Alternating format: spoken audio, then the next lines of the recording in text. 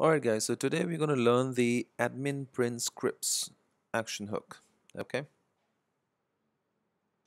so if we go to Codex guys, we can see that the admin print scripts is mainly used to echo the inline JavaScript in the admin page's header, which means if you go to the admin dashboard and if you go to the view source, okay, and in the head section, the scripts that you see, like for example this script right here, this script, then there is another one, this script. Okay, so all these scripts, inline script basically, not the JavaScript file, the inline script, okay, can be included into the head section of your admin dashboard using the admin print scripts.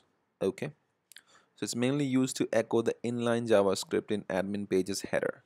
Okay, so one thing you must note that admin print script should not be used to enqueue styles or script, because remember, as I explained to you earlier, that this is not used to include the JavaScript files or style sheets into the head section of the dashboard, the backend.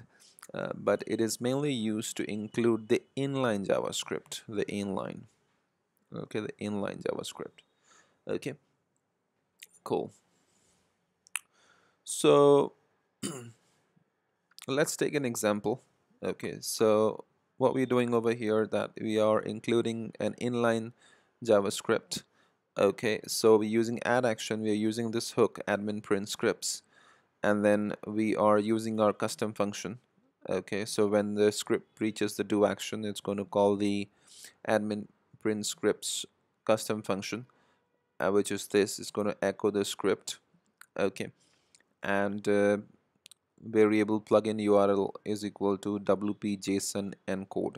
So this is my URL. This is going to return the plugin URL, and this will be the plugin name.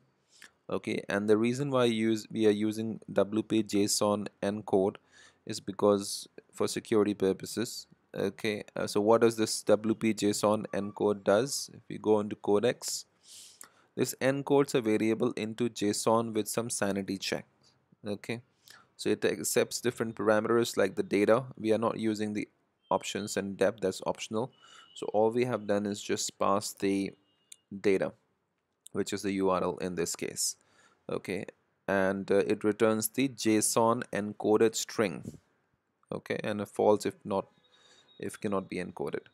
Okay, so the result will be this. Once we go ahead and put that into our functions.php, you're going to see this result on when we do the view source of the admin dashboard. Okay, so and it'll be JSON encoded as well. Okay, cool. So let's go ahead and put that in action. So before we go ahead and use that into our functions.php, I want to show to you where it is defined, this do action hook.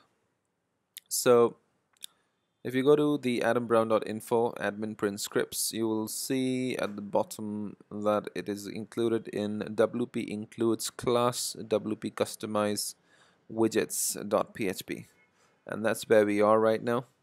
And if you scroll down and search it, you'll see that it's included within the function print scripts. The job of this function is to print the scripts.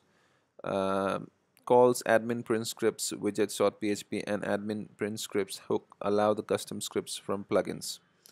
Okay, so here is our do action. Here's our hook, which is defined. So when the script reaches at this point, our custom function is going to be executed. So I've gone ahead and defined my custom function over here using the add action, custom function, script, variable plugin URL. It's the same code basically, copied from there.